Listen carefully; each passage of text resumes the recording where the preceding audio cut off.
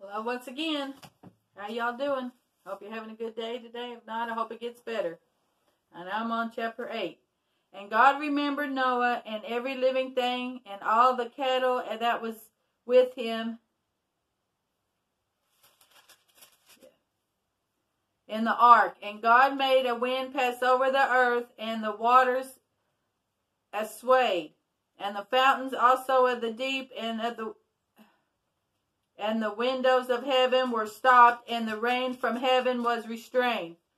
And the waters returned off the earth continually, and after the end of the 150 days, the waters were abated.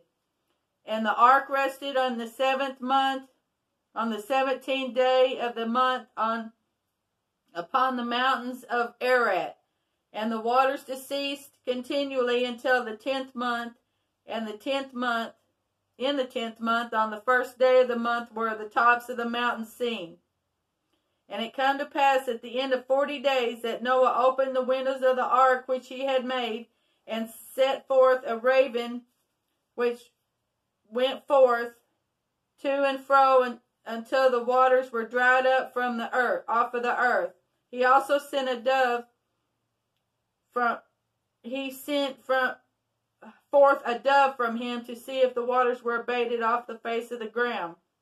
And the dove found no rest for the soles of her foot, and she returned unto him into the ark, and the waters were on the face of the whole earth. Then he put forth his hand and took her, and pulled her into the ark, and he stayed yet another 7 days. And again he sent forth the dove out of the ark, and the dove came unto him in the evening, and lo, in her mouth was an olive leaf plucked off. So Noah knew that the waters were abated off the earth.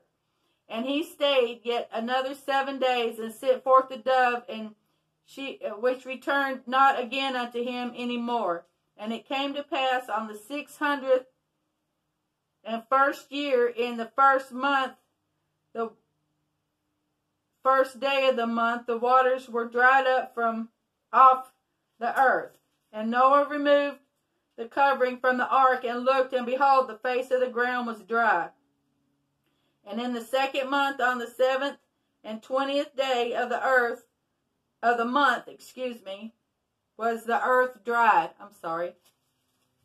And God spake unto Noah, saying, Go forth of the ark, and thy wives, and thy sons, and thy sons' wives, bring forth with thee every living thing that is in with thee, in all flesh, both fowl and cattle and creeping things that creepeth upon the earth, that they may breed abundantly in the earth, and be fruitful, and multiply upon the earth. And Noah went forth, his sons, his wives, and his sons' wives, and every beast and creeping thing, and every fowl, and whosoever creepeth upon the earth after his kind went forth out of the ark.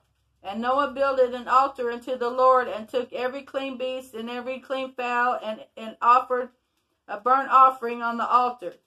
And the Lord smelled a sweet savor, and the Lord said in his heart, I will not again curse the ground any more for man's sake, for the imagination of men's hearts is evil from his youth.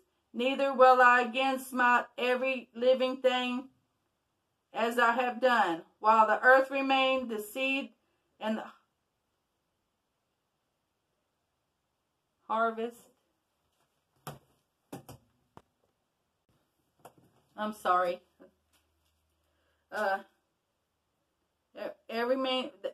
While the earth remaineth, the seed time, the harvest, the cold, the heat, the summer, and the winter, and the day and night shall not cease.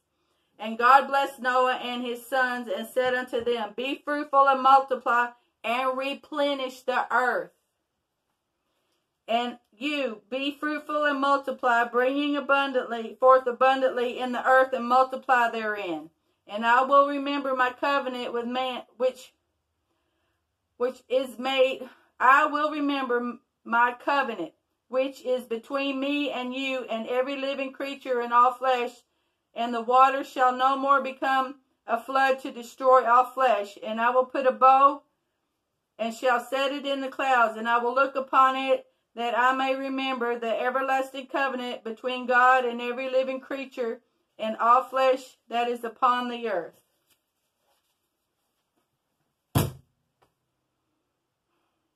God is going to destroy the earth again, not with water.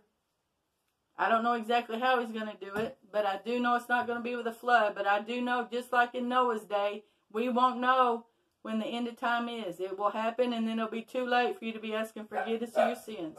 I hope you have a good and blessed day. Thank you very much. I'm sorry. Goodbye.